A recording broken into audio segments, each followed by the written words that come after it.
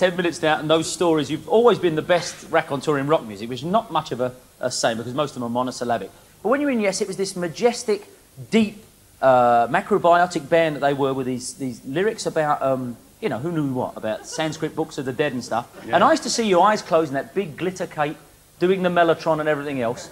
Yeah. But does that mean your heart and mind were not entirely in the concept of topographic oceans and stuff? No, I must admit, Toby's graphic go-kart, as I used to lovingly call it, it was, I used to close my eyes a lot because most people eat after a show. I used to have violent curries beforehand. I mean, you had them during, I remember. I did, that's true, but that was when I had the famous boycott curry. You What's know that? Well, it's like a Vindaloo curry, except the runs come slower.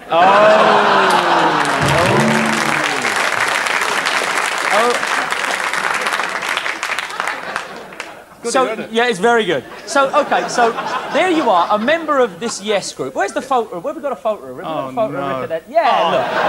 Now, at that time, you were into curries and supporting Brentford and drinking quite heavily. Still not doing that. No, not doing that. But at the time, I mean, rock was so full of pomp and majesty, and I can't believe that, as I say, you weren't 100% into it like that. No, what did the rest of the band do? Because they were into it. Oh, they were riveting. Actually, I mean, John and Alan are great friends of mine. In fact, Steve's still there. We... Topographic Oceans, just, I don't want to move you on, but I just want to, because I can't believe, maybe I imagined this. That was recorded on hay. Is that Yeah. Well, what happened was we decided originally that we in case people don't notice, Tales from the Topographic Oceans was perhaps as far as rock got towards overblown Gothic Sanskrit lyrics and took itself very, very seriously. But it was recorded You liked it then, did you? No, I did. I bought it. That's all you want to worry about. I bought it at the time. Actually, it weren't bad. But what happened was everybody decided... I don't remember that on the ads. Rick Wakeman. It ain't bad. Yeah. We decided that what we were going to do was record it in the country. Yeah. And we went out to all the country, and then nobody decided they wanted to drive out to the country. So I arrived at Morgan Studios, which is where we decided to do it in Willesden. And Monty Babson, who was the boss there, I used the studios a lot. I'd done King Arthur there and all the other albums. And I arrived there, and Monty called me, and he said, nobody else had come. He said, Rick, can I have a word with you? And I said, yeah. He said, the rest of the lads, are they all right? I said, yeah, fine, why? He said, and a couple of lorries come this morning. And I said, what with the gear? He said, no, the gear came last night. And I said, what? He said, I think you better come over and look at Studio 3. And I went in there, and it was full of haystacks. They got a cow with an electric motor with the others. I like that, honestly. And we got, like, white fences, and instead of having a drum booth, he had, like, a white fence with all in the studio? Yeah, it was unbelievable. I mean, my gear was the first time I ever had to send away for service for Greenfly. It was Why? Why did it? Oh, well, because it's one of those things you did, wasn't it, really? They wanted a rural feel. They wanted a rural feel, and then you walked out into Willesden. And yet... I mean, it's outrageous, wasn't it? I mean, that's really rural for you. And yeah, as I say, they were, you know, it was overblown rock, took itself seriously, and they were indulgent, and everything that went with 70s rock and roll. Yep. And yet, at the same time, as I said in the introduction, you're on Clive Dunn's Granddad, too. I was on the follow-up, Grandma. Were you? Right, yeah. You're on Grandma. How comes you're on things like... You're on Black Sabbath records? Yeah. You took just any gig that came along at the time? Well, basically, I was doing sessions, mostly like 3 sessions a day. It was the era when sessions were... But you were in, like, one of the biggest rock groups in the world. Yeah, but, I mean... But Clive Dunn doesn't do Tales from Toby's Graphic Go-Kart, does he? How comes you're on Clive Dunn's, then? Well, I got invited to go on and do it, and I'm a Dad's Army freak. In fact, Ian Lavender, who plays... I said, next year, you've got to get Ian on, because he's a wonderful raconteur, great stories. And I was just a Dad's Army freak. And I met him, and he was lovely. He was a lovely And so man. that bit at the beginning goes... Dun, da, dun, da, dun, da, dun, dun, dun. That's you? No, it's not.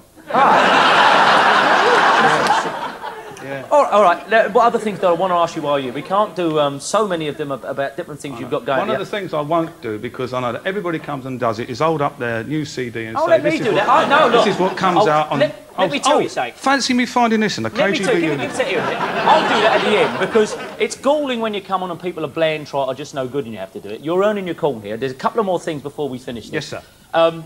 And you've got to come back, because I'm remembering about 6 or 7 other real great ones. That's apart from the jokes. Let me ask you, you don't drink anymore. No, sir. You used to be notoriously good at it. I don't want to get into the whys and wherefores and how tough it is. But you just said to me before we came on, and this is quite honest, you said, ask me about drunk driving. Yeah, I'm not very proud of getting done for drunk driving. I've been teetotal for 8.5 years now, nearly 9 years. But cut a boring long story short, I used to be the chairman of a local football team, Camberley Town Football Club. And my Saturdays used to be playing golf in the morning, going off, having a curry, going down to the football club, watching them lose. They lost every week. And then come back home. Well, it's one thing. I like to keep things even in my life. And then I'd had my game of golf, pretty nasty round. Went out a pretty fierce curry, you know, quite a serious one. You know, you get good ones and ones that work. What happened to this bit about cutting long stories short? What happened to that? I haven't gone through the 18 holes of the golf club, have I? Yeah. So I arrived down at the football. I'll put a clock on this. Okay. We arrived down at the football. I think we lost 7-0. It's a good result for us. And then afterwards, I'm in the little committee room talking, and then I felt the curry working, which is always a bit of a worry. My house is only about a mile from the football ground, so I get in the car, and I'll go roll at the time. So I'm driving up the road, and line of traffic, there's the old policeman there with his old radar gun, but everybody's going the same speed. But he points at me, I'm in, right? So I'm half a mile from my house now in a little cul-de-sac. Pulls me in the ice. He said, "You've been to Camberley Town Football Club?" I said, "Yeah, yeah." And he said, "Have you had a drink?" I said, "Yeah." Right, so I had to blow in this thing, and I failed. Now, he was on a motorbike. He said, "I've called for a pounder car to come round and take us." I said, "OK, fine." So I'm standing, and the curry starts working. Right, and I'm standing on the pavement. All the people out in the house going, "Oh, I'd nicked him." Not nice. And I'm standing there, and I said, "Excuse me, officer." I said, "I'm having a bit of a trouble, a bit of a fierce curry, a bit of a stomach problem." I said, "The police station's only 50 yards away. Couldn't we walk to it?" And he said, "No chance." He said, "No chance, son." He said, "We'll wait for the car." So I'm saying, I'm in agony. Another police bike pulls up, and I know this guy, and I told him the situation, and he says, "I'll have a word with this." So this other policeman actually puts me in an arm lock, right? And he marches me over to this woman's house. He says, "Right, we will commandeer." So he goes there. There's this woman on the door. He said, "Do you have a downstairs toilet?" And she said, "Yeah." He said, "I'm commandeering this for the use of our prison." So I go in there. I've got my Camberley Town blazer on, the old full bit. And he goes in there and he inspects the... I don't know if he thought I was going to do, like, creep out the U-bend and, like, disappear. No, it's not fun. I mean, all I wanted to do was send a little sausage to the seaside. And I go in and...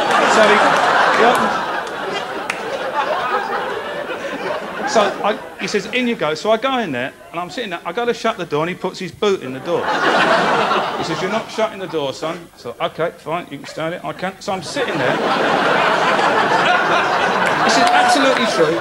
I'm sitting there with my stripes down by my ankles, my Camberley Town blazer on, right, in a stranger's toilet, having a bit of a, you know, I've been done for drunk driving, and I'm at a size 14 boot in the door, and I'm thinking, well, nothing else can happen. And at that moment, through the gap in the door, Journey to the Centre of the Earth album cover.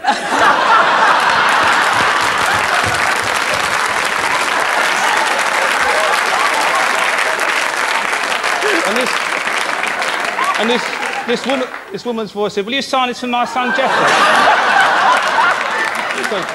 Oh, believe me. Hold on.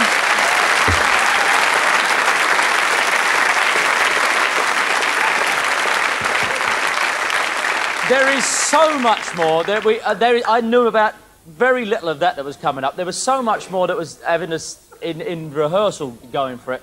And we do this for people, as I say, even when they've not earned it. But I don't care what you ever thought of Yes or Granddad or anything in the canon, Journey to the Centre of the Earth. I'm going to do this because if anyone ever earned someone a bit of this on television, the album is called No Expense Spared, Wakeman with Wakeman, there it is. And even if you haven't any time for this, I would say you must now have time in your hearts and lives for Mr. Rick Wakeman.